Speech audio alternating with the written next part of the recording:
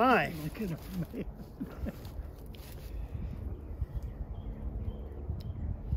What's the name of the channel? I'll do this. Embrace Right. the trick. Hi, welcome to Embrace the Trek, our YouTube channel. We thought we would do a video of all our gear, since some of you at least aren't going to be familiar with backpacking gear that's used on through hikes. So Kieran's going to start with the heavy stuff, and I'll pick up with some of the lighter stuff. And we're going to show you how we get all of this into a pack and on our backs and have everything that we need. First thing we've got is bulky stuff that has to do with sheltering and sleeping. So let's start with the tent. This is our tent. It weighs, total with the stakes, weighs about 2 pounds. Yeah. And it is a Z-Pax 3-person tent called a triplex. Gives us plenty of room, 2 people, 3-person tent. And it's a 1-wall tent that is spectacular in rain and wind and everyday weather. We've totally loved this tent. I put that in at the bottom of my pack. And we'll show a video of putting it up a little bit later, and how we use it. Inside the tent, I start out with, and so does Robert, we start out with a sleeping pad. This is an inflatable sleeping pad, not real expensive, not real fancy. Might not be comfortable enough for some people, but for us it's perfectly fine. Requires no pump or anything to blow it up, and it's pretty self-explanatory. And why are you taking it apart? I'm going to blow it up while you're talking about the quilt. Okay. So, next thing is what we sleep in. As opposed to a sleeping bag, we sleep in quilts. Quilts don't actually have anything beneath you, they just come up around you. The theory is that you really diminish the loft underneath you if you're in a sleeping bag, and it's not necessary. Reduces the weight just to have a quilt. A quilt weighs 1.5 1.5 pounds. I'm going to pass out here in just a second. So we've got the pad, we've got the quilt, we're in the tent.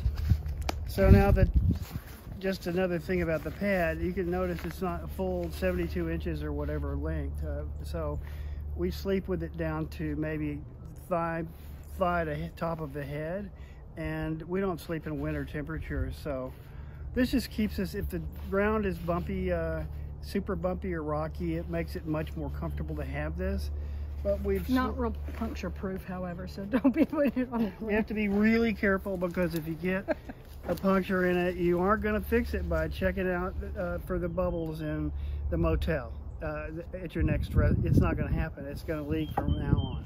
So then we also use, not these because we sit on these, and we use these, you know, on the trail during the day, but pads like these, we don't have our big ones, are another option. I'm seriously considering taking that instead of the blow-up pad, because you can't puncture it. You can use it outside anywhere. You don't have to worry about a ground cloth or anything, and it has its pluses. So we're thinking about which one to take.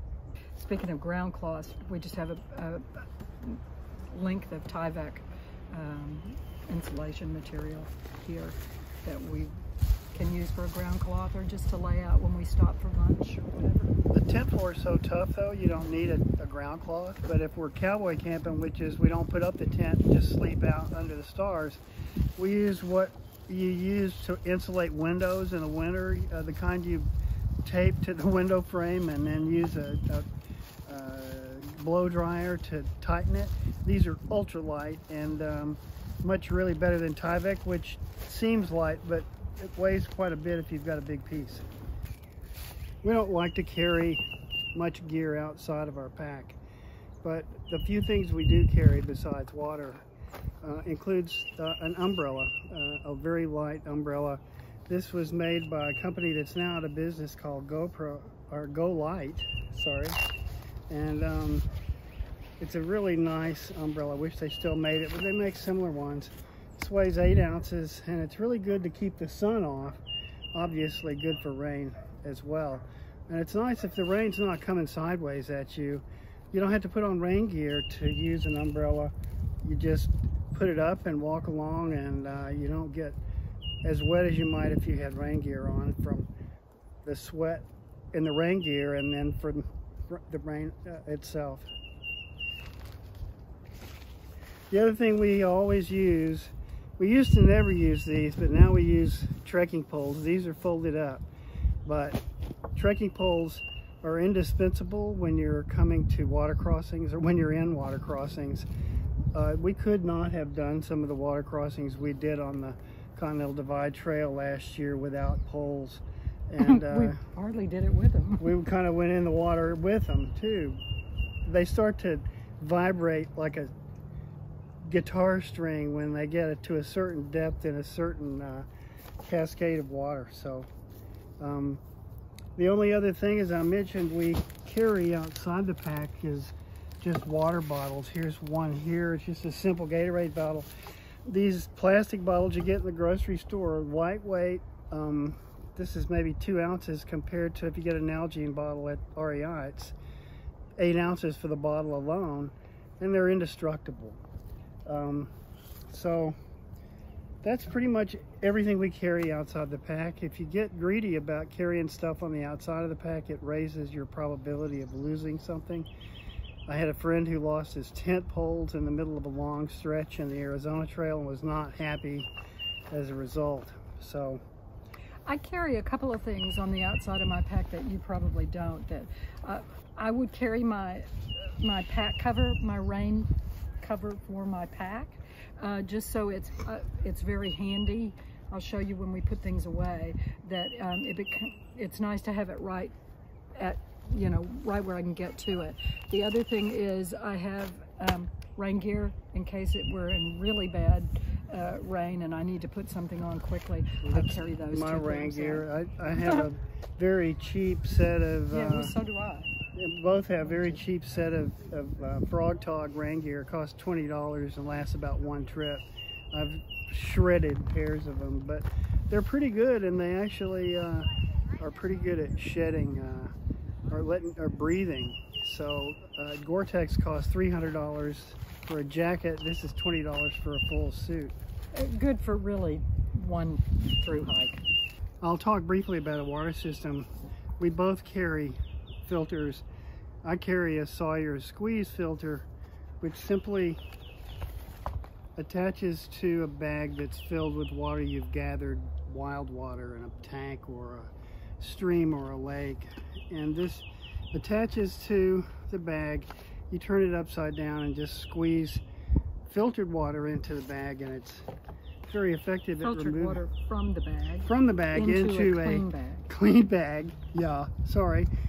So we carry quite a bit of storage space for water. We've got a gallon, or let's see, almost 2 gallons for just storing raw water if we needed to. That'd be extreme circumstances. This is 3 liters for clean water, and of course we'll have each have a liter bottle and a half-liter bottle. Where's the one that goes to this? I carry a bee-free Katadyn that I love because the filter on it just attaches directly to what you've scooped out of the stream or the water source, and then once you've got that in place, you can just drink directly from this. There's no squeezing into another container. So or if you want to squeeze into another container, we've got a 3-liter bag that fits this filter, and we can just scoop out of a stream or a lake or whatever, if we're lucky, a stream or a windmill tank or what have you, and have good water storage that way. So next I'll talk about how we cook. We use propane canisters for cooking, and basically cooking for us is just heating water. We have a propane container here, and I've got a a little stove that screws onto the propane container. This is really one of the more efficient ways and safe ways to cook while you're on the trail. I've never heard of anybody, I think it's happened, but very few times do these catch on fire, and you don't cook in your tent, of course. Alternatives include wood, which is really not any good, blackens your cookware and really makes a mess. And alcohol stoves may not be legal in a place where there's fire restrictions, so canister stoves are pretty good alternative, I think. So basically it's real easy to start. You just start it and light it. And we use titanium mugs like this, what is it, I don't remember, 110 milliliter cup. 2 cups will fit in this. Titanium, and I've got a titanium spoon. Karen's is Lexan. So, but I always know where mine is. We both, true, I can't say that. We also both use cups like this that you can make, meals in. You can put a meal in this and close it up and let it rehydrate in here and so on. So we just carry one spoon each, and if you lose your spoon, you're in dire straits, and that's happened. We're often asked about what protection we carry. We don't carry a gun because in the event of an attack from an animal, mostly bears, but possibly mountain lions, the odds of getting a weapon out in time to deflect an angry animal, that's not a good odds there. But even if you had time to draw a weapon, I don't think it's very likely you could bring a bear down unless you're a real expert. We just carry bear spray. It's a 12-ounce container, which is a big weight. I have a small one too. Giveaway, but Karen carries a small one. We carry these. A big one and a small one. So we've got a big and a small, me and Karen. But so we carry this. Both of us will carry it if we're in grizzly country, but otherwise I just carry it. Let me talk about electronics for a second. Just very simply, we carry an Anker 20,000 milliamp hour battery and 2 other brand 10,000 milliamp batteries, because we may go as long as 10 days, and everything we use can be charged off of these batteries. We can keep 2 cell phones going and our cameras going, and that's very helpful. Of course, there's always a bunch of cords. I carry a pair of wireless over-the-shoulder headphones, earbuds that are actually pretty good for $30. Found that it's easy to lose Apple earbuds. That were a birthday present. Yeah. Just carry an actually real old headlamp, but I actually don't use headlamps that often. Sometimes cell phones work for headlamps too, but rather not use that power. And for reading, but for cameras, I'm filming this with an iPhone 12 Pro, and we've got a Nikon point-and-shoot W300 waterproof camera, and that's all we're going to carry. Also, I'm carrying a Benro tripod that weighs 2 pounds 12 ounces, which is a huge weight sacrifice, but it's necessary for shooting decent video. Food. Each of us carries whatever, like say we go for 5 days before the next resupply. We each carry our food in a Dyneema bag, and inside the big food bag, we can put everything in Ziplocs. So there can be a whole meal in Ziplocs. As for instance, this is Moroccan chicken, and so we put all the ingredients that we need for that meal into a Ziploc, and at night we just have to get a freezer Ziploc, so you can pour in boiling water and just cook the meal in the bag.